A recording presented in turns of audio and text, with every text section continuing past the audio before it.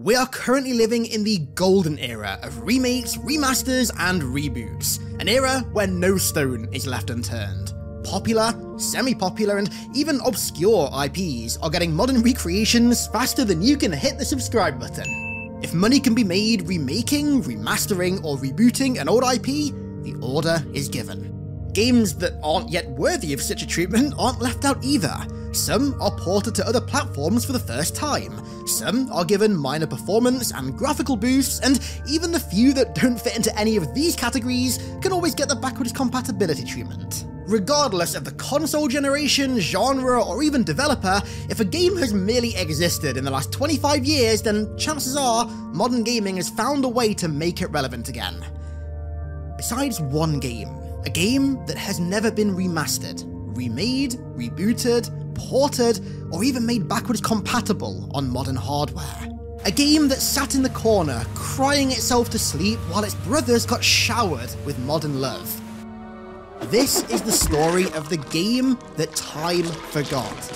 Turok Evolution. But the real question is why? For a game to be forgotten to the degree that Turok Evolution has been forgotten, it must just not be very fun, right? Absolutely not. In the 20 years that over 20 years now in fact, that I've been playing this game, Existential Crisis, off the screen, I have never once gotten tired or bored of it. The enemy design, variety, and gore are incredible, and at the heart of all of it is a fantastic weapon sandbox. Now, this might sound extreme, right? But just hear me out. There's a reason that I'm talking about the weapon sandbox of this game before literally anything else. I honestly think that Turok Evolution's weapon sandbox rivals that of Doom, Quake, and Halo. It was very much a sandbox of its era. Late 90s and early 2000s FPSs had the scales weighted far more in favour of fun over balance, geared at providing as many unique and creative ways of killing as possible, and boy was Turok Evolution no outlier. This game has a lot of weapons, and each weapon has at least one alt-fire mode that radically changes the way that it works, and the way that all of this kind of plays in with the game's incredible gore system is immaculate. The legs, arms, and heads of enemies can all be removed individually based on where and how they're attacked, with fountains of blood spurting from the cavities, so when you kill an enemy in this game, you really kill that enemy. It's clear that as much thought and effort was put into the ways that enemies die in this game as the tools used to make them die.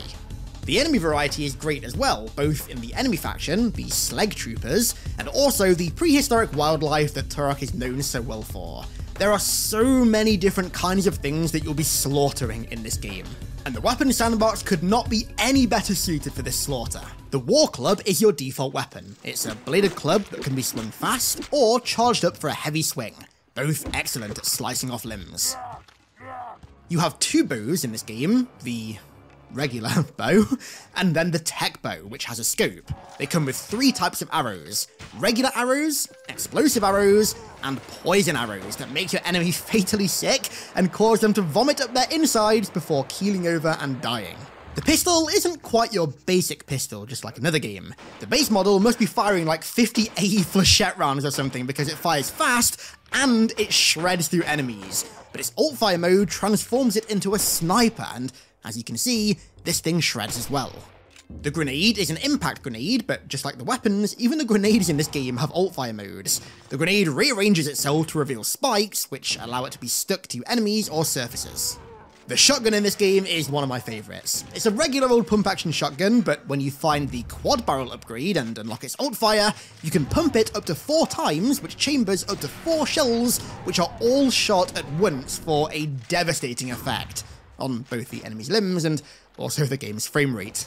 The subscribe button is a really cool thing that 59.6% of you somehow haven't hit.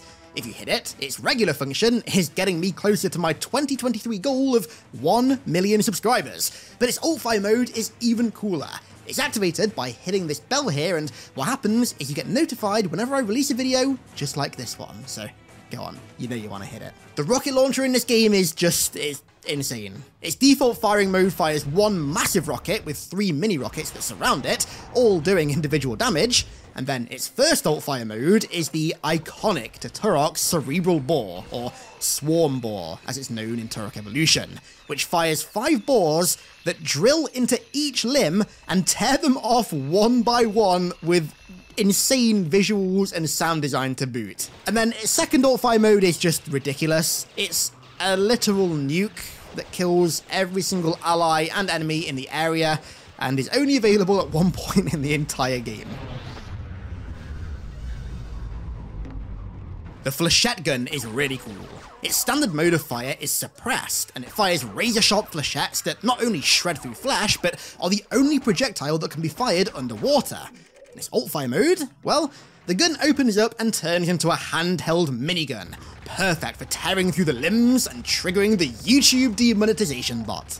The Spider Mine is a James Bond-esque gadget. You throw down a robotic spider that you can control to scout out an area and either remotely play a distracting sound, explode, or emit toxic gas. The Dark Matter Cube is a strange little grenade. Its standard mode emits a massive explosion zone that insta-kills anything that comes in contact with it, and once the cube has rearranged itself to activate its alt-fire, it acts like a black hole, sucking in and stretching any hostiles until they burst. The flamethrower may be my favourite video game flamethrower of all time. Its standard mode functions like any flamethrower, except, unlike usual, it is extremely effective. And then its alt-fire mode fires 3 balls of sticky napalm, instantly igniting enemies and the ground alike. The Gravity Disruptor emits a shockwave that knocks back everything around you, but its alt-fire mode is its cool factor. You can pick up an enemy and bash them into walls, into objects, and even into other enemies, knocking them over and even pushing them off a map, whilst also knocking their limbs off. You can even give yourself a blood shower with what's left over once you've done some good bashing. And then finally, the Plasma Cannon fires plasma, you guessed it, and its alt-fire modes are activated by inserting one of 2 extra lenses. So firstly, the Seeker lens locks the cannon onto enemies' heads, making every shot land precisely on target regardless of where you're aiming. And then the Chain lens turns the plasma into static energy that stuns the target and then chain reacts to anyone else nearby. You just don't get weapon sandboxes as varied as this nowadays. The way that these weapons play into the enemy AI, their gore and level design is easily Turok Evolution's strongest element. It's the main thing that keeps me coming back to this game after 2 long decades. There are no games out there that let you break the Geneva Convention as many times as Turok Evolution. Now, my favourite games of all time are no strangers to rough development cycles. I mean, Resident Evil 4 was rebooted so many times that it led to the creation of Devil May Cry, and Halo 2 quite literally broke up marriages. And Turok Evolution is no stranger to this. This game was being made right as its development studio was beginning to die. It was made by the Austin, Texas branch of Acclaim, who were a massive publisher in the 90s, and who in 2004 filed for Chapter 7 bankruptcy. Now, Acclaim were an interesting publisher who were known for like a wide variety of games, and also a wide variety of controversies, including, but not limited to, trying to buy advertising space on tombstones, offering to reimburse drivers in the UK for getting speeding tickets to market Burnout 2, and offering $10,000 to any UK parents who would name their newborn child Turok.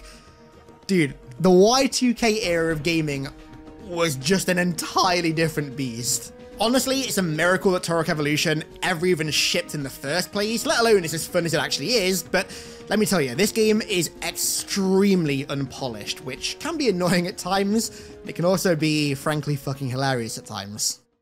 But nothing suffered from this game's development like its story.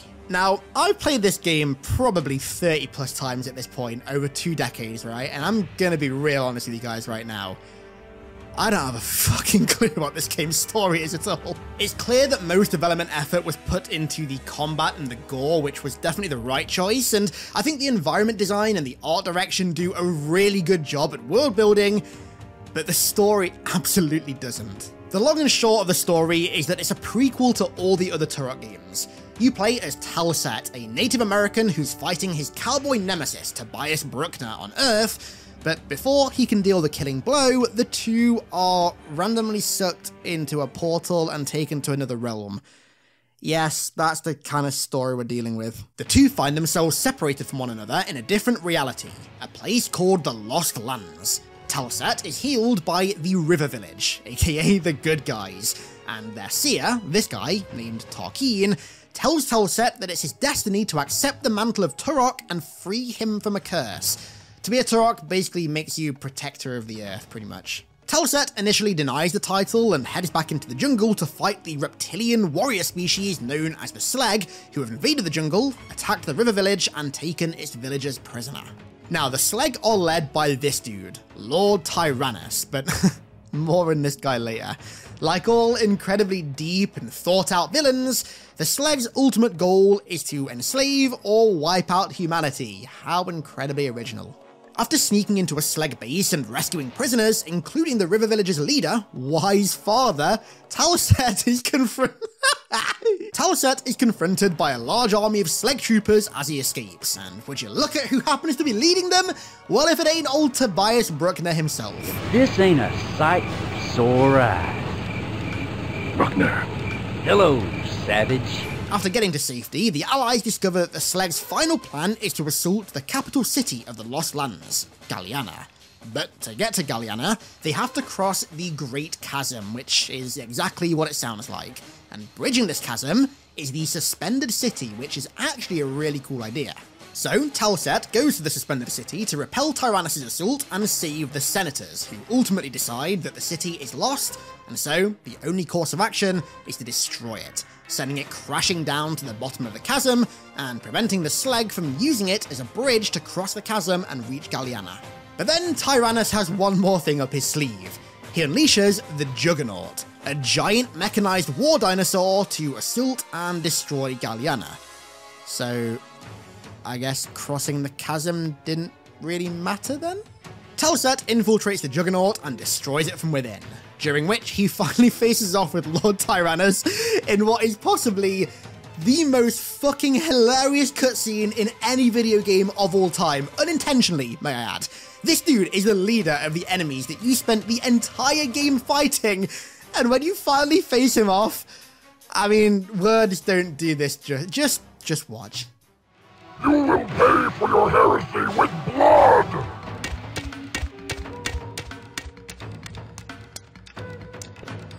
And he's gone, just like that. With the Sleg defeated, Talset hunts down Bruckner.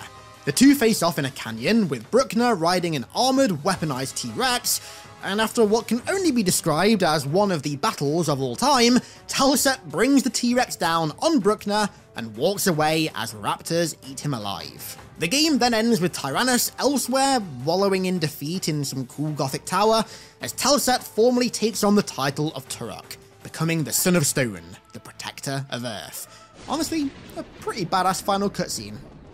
And that's it, that's the story. The main issue with the story isn't the story itself per se, but rather its implementation, which sounds quite insane, but just hear me out right. You'll go from one mission to the next, you'll be in a completely new area with completely new random objectives, and you'll have no idea why you're there or even how you got there.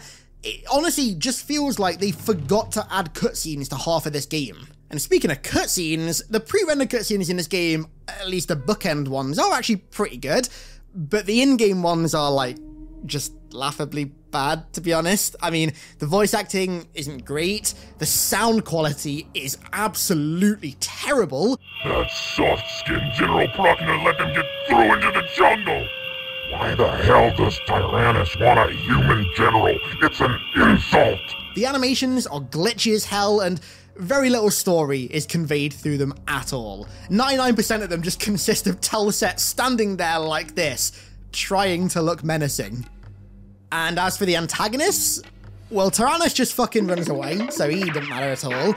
And Tobias Bruckner was so bad that EGM magazine created an entire annual award ceremony in his honor to name the absolute worst of video games of the year, with multiple categories, may I add. And the award ceremony is titled the Tobias Bruckner Memorial Awards. He was such a bad villain, he spawned a bad award ceremony. But believe it or not, regardless of all of that, Acclaim had at one point planned to make a sequel to this game. which sadly went down with their ship. Only a few pieces of concept art and about 11 seconds of cutscene footage from it are available online, and sadly, I don't think we're ever going to see any of this come to fruition. What have come to fruition, though, are the official HiddenXperia PCs, created in partnership with Apex Gaming PCs. Your boy now has his very own line of PCs, ranging from the lower-end Pureform build to the higher-end Gravemind and Primordial builds. There's a monster machine here fit for any of your needs. And if you use my code, HIDDEN, at checkout, you can get up to 250 buckaroos off your PC. So, we've established that the story was, shit, shall we say? We're all going to die. Oh, God. Open fire! Set of a boss! But was the overall campaign bad as well? Absolutely fucking not. The story may take L's at every turn, but the world building, led by genuinely amazing art direction and soundtrack, set pieces and scenarios, are honestly really good. And thanks to the game's level design, enemy design, and frankly, ahead of its time gore system, it's really fun to play and replay, even if the connective tissue between the scenarios just isn't there. The jungles that you fight through early on feel believable, densely packed with flora and fauna, with wildlife, both hostile and docile, scattered throughout, hiding in the bushes. The slag bases that you infiltrate and fight through have this kind of ancient sandstone temple look to them. And the suspended city has that ever-iconic Y2K era futuristic industrial sci-fi look that I always talk about. Lots of deep ambers, ominous oranges and reds cut in by the neon blue accents and lights of the structures. Turok Evolution's art direction is honestly as strong as its weapon sandbox, and the way that it helps to present this game's world really makes up for how bad the story is. It makes sure that the world of the Lost Lands isn't completely wasted by the lack of narrative. The same can be said for the Slag as well. They have literally no backstory or fleshing out as a faction whatsoever, but their fantastic and wildly varying designs and almost stereotypical bad guy voices give them enough presence to feel imposing. Those infidels don't stand a chance against us. No one can defeat Tyrannus. We'll overrun these pink insects and be feasting on them for years. Yeah, well, I don't take orders from humans. I mean, seriously, I would love to see a modern recreation of these designs. I guarantee all the Slag Troopers would look so damn good with modern graphical fidelity. And then to tie it all together, there's the soundtrack, which honestly, I would go as far as saying is probably the most underrated video game soundtrack of all time. Nelson Everhart did an amazing job crafting a soundtrack that varied an insane amount from location to location. This soundtrack has, like, Serge Tankian, Freddie Mercury levels of range, from its bombastic, epic tracks to its quieter, more subtle background tracks. The range is insane, to be honest with you, and it perfectly complements the art direction and gameplay.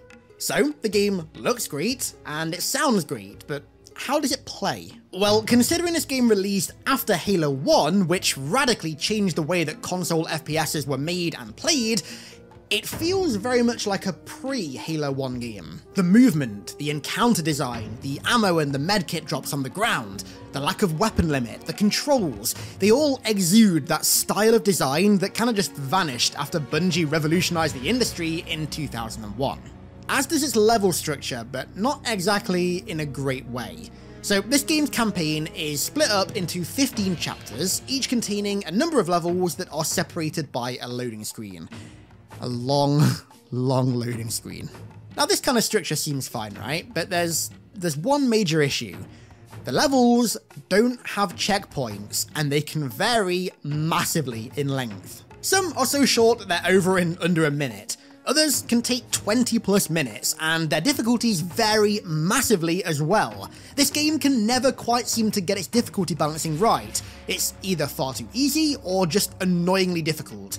And the annoyingly difficult levels just so happen to be the longer ones most of the time. Getting right to the end of a 20-minute long mission on low health, unable to find a medkit, only to die from an enemy that you couldn't even see and be sent right back to the start, isn't exactly fun. That said though, although the level design is by no means Halo Combat Evolved or Prey 2017 levels of good, it's definitely definitely enjoyable, the early jungle levels in particular are. Climbing over the mountain to get to the Slag base is really cool because instead of just progressing like forward in a straight line, you instead progress vertically, you go up, so you can see if you look up or down other parts of the level, which, I don't know, I always used to find that pretty cool. Where this game's levels shine though are in their set pieces. First encountering a T-Rex as it turns to target you and luring it into the enemy at the dam. Fighting an armored Stegosaurus with missile pods, a Triceratops with cannons, or a T-Rex decked out with flamethrowers, rockets, and a 50 PMG. Climbing a skyscraper-tall monument to the god of lore and stuff like that, this game has a great way of raising the stakes and piling on the tension in spite of how lackluster the story is. Seriously, the city levels in particular are a great example of theming and presentation picking up where the story falters. They feel like an epic, desperate fight that I actually care about the stakes and consequences of, despite not giving a single shit about the story or the stakes that it tries to raise. The way the art direction, soundtrack, and encounter design all come together manages to get my blood pumping, and it immerses me in a world that, by all accounts, I've been given no reason to care about. This game also attempts stealth as well. Attempts.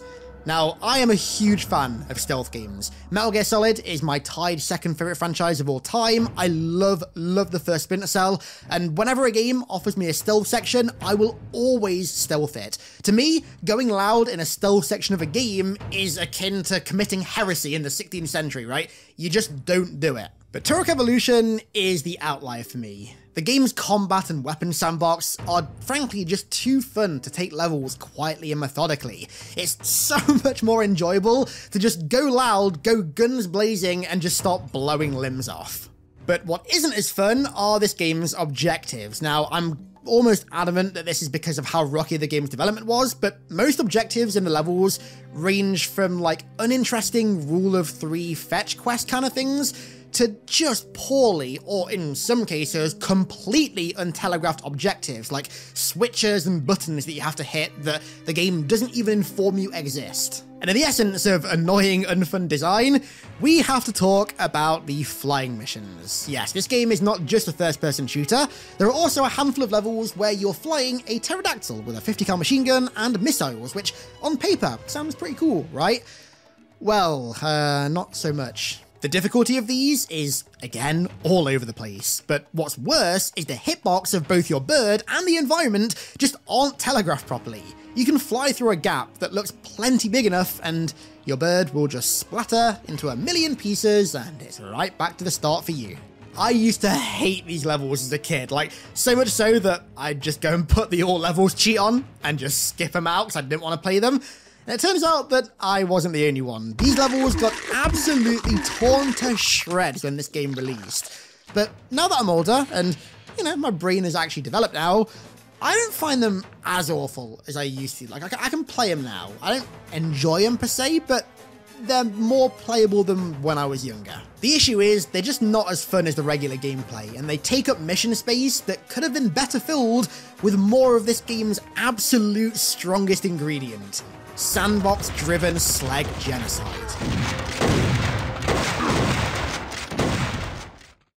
Now, Turok Evolution may have released before Xbox Live, but this was the couch co-op era, goddammit. Split-screen local multiplayer was a must. And man, did they knock it out of the park with this game. As is the trend with this game, fun was massively prioritized over balance. This game was never going to be an esport. It was never going to be the console version of Counter-Strike 1.6. Instead, it was designed as a fun party shooter that you play with 3 friends all sat on the same sofa over a couple beers. Or in my case, because I was about 7 years old when this game came out, on the sofa with a can of Coke and some turkey dinosaurs. And goddamn does this game excel at doing that. I really feel like I took for granted how fun these multiplayer maps were when I was younger. You just don't see anything like them nowadays. They're just far too creative. Not only are the layouts varied, but each map has a gimmick that's unique to that map. For example, this map is mostly tree houses and rope bridges, with a dense forest floor below where the rocket launcher spawns. But that forest floor is teeming with AI raptors, so it's a risk going down to get it.